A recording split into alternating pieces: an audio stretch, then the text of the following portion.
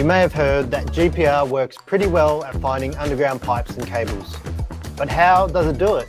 Let me explain as easily as possible.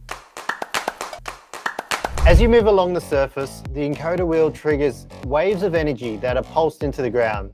These waves transfer energy in the form of radio waves from one point in space to another, sort of like an echo in a cave.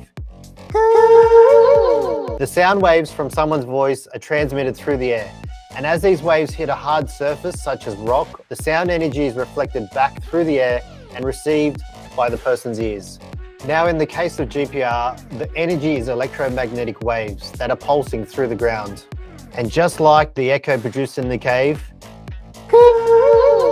the radio waves produced by GPR are reflected back to the surface when they encounter a boundary between two materials with differing electrical properties, such as the boundary between soil and rock, or what we're mainly looking for, which is the difference between the ground, or the soil, and underground utilities. The main components of ground penetrating radar systems typically include an antenna, an encoder wheel or sensor, power supply, a controller, and sometimes built in the display monitor. When this energy enters the ground, the ideal angle to detect the utility with ground penetrating radar is perpendicular to the utility, or by approaching the utility at 90 degrees. Now, when the radar is run perpendicular to the utility, it maximizes the amount of energy that is reflected back to the antenna, resulting in a strong hyperbolic response, typically known as a GPR signal or image. The further you are from 90 degrees perpendicular to the utility, the greater the chance the energy may bypass the utility and might not be reflected back into the antenna.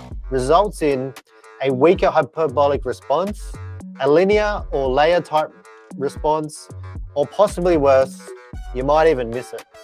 Sounds great now, doesn't it? It's also important to note that GPR is not a foolproof method for detecting utilities.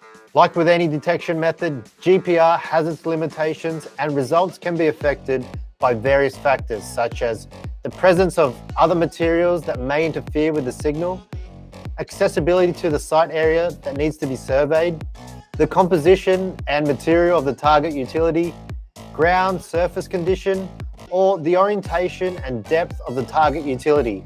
I'll say it again, you've got to use all the tools in your kit available to complete the subsurface investigation. I highly recommend using GPR, but in conjunction with also using the available utility locating methods, such as electromagnetic locating and all your on-site visual inspections.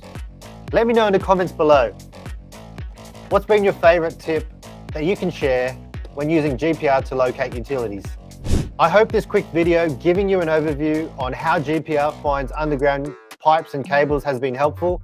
If it has, hit that subscribe button to stay up to date with our upcoming videos just like this one. You might also enjoy what we've covered in the video coming up next.